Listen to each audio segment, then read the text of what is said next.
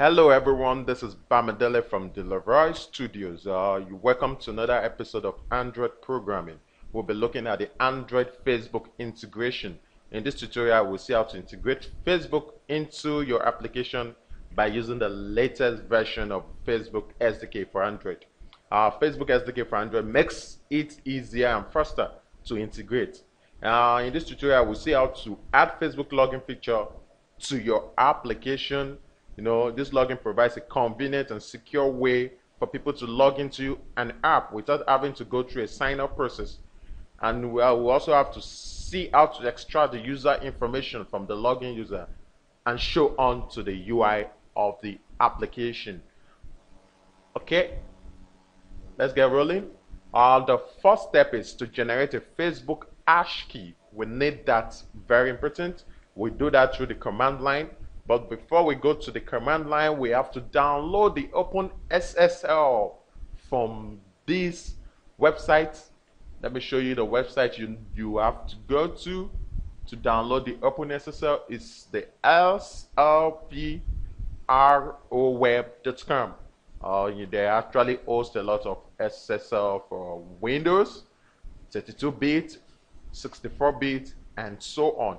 But in this interface, you have to pick the specific bit of operating system that you are using. I'm actually using the scroll down. I'm actually using the 64-bit operating system, which you click on this. If you're actually using the 32, you click on the first one.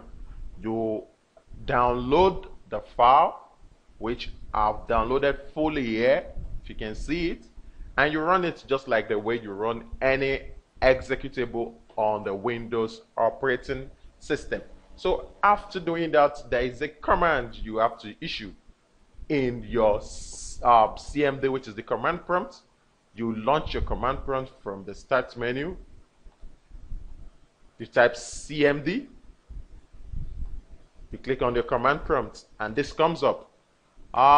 Actually, there is a line of code that you actually need to include in your command line, which says the key to the -export certificate space -alias space the Android debug key. You need your Android debug key. Where is it sitting at? You have to go through. Majorly, your Android debug key sits at your C drive, the users, the name of the user, and the .android folder. The user is Shade. The .android folder, once you click on the .android folder, you have your debug.keystore file. So this directory is very important for you to use in your command prompt. So the user profile up here will actually have the directory, which is up here, of the Debug Keystore. So it can actually carries the C directory, the backslash, the users, the name of the user, and the .android folder. So let me take you to my command prompt and see how to actually generate a hash key. Okay, if you're concentrating right on your screen, you can see I've already installed the OpenSSL Windows 64 in my C drive, which I will show to you quickly. This is my C drive. This is OpenSSL Windows 64. Once you click on it, there's a bin folder. That is the folder where we actually point to. You can see the OpenSSL Windows 64 /bin. I changed you change the directory into this directory. So from here you can call this command down here, the key to the export set alias Android debug key, the keystore.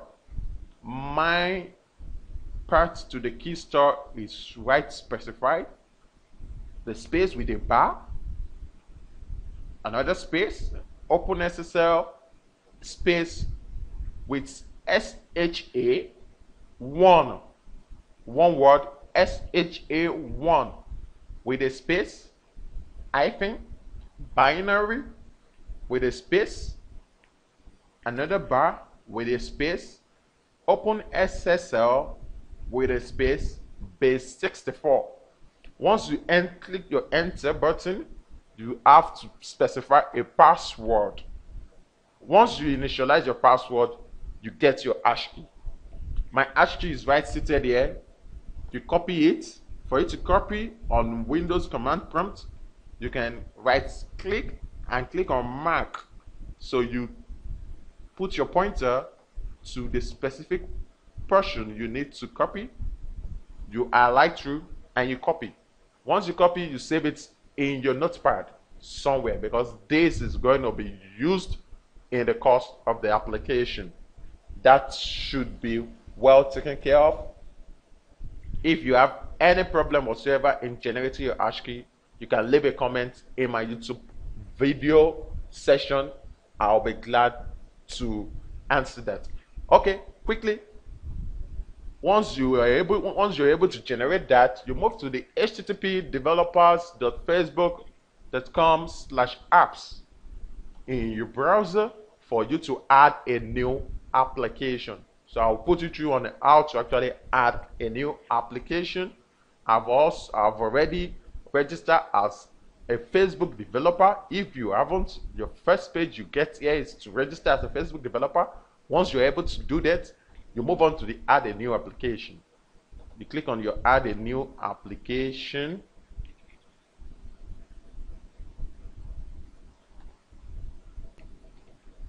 Okay, you click add a new app. That's a new application. It comes up.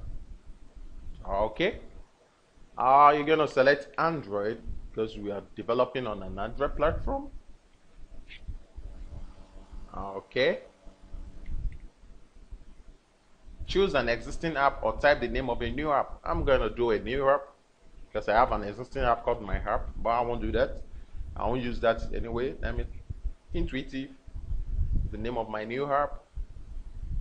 So I have to create a new Facebook app ID. You click on that. Okay. Is this a test version of another app? No. Let me choose a category for my app. Okay, entertainment. Create the app ID.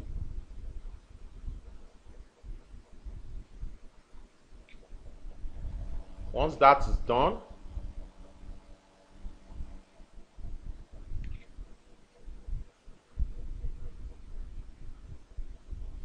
okay. Okay.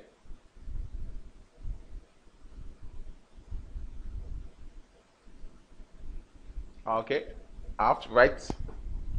So I call it Delivery Studios. That's the reverse domain of the package name of my application. Delivery Studios dot intuitive.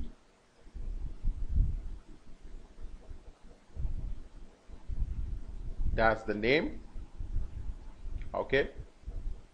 This week go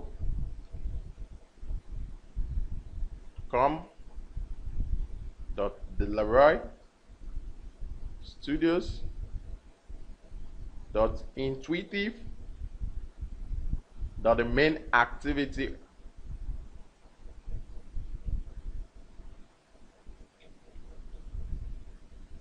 Okay.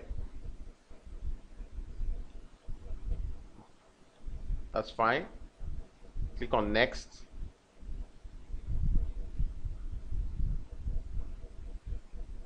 Okay, that's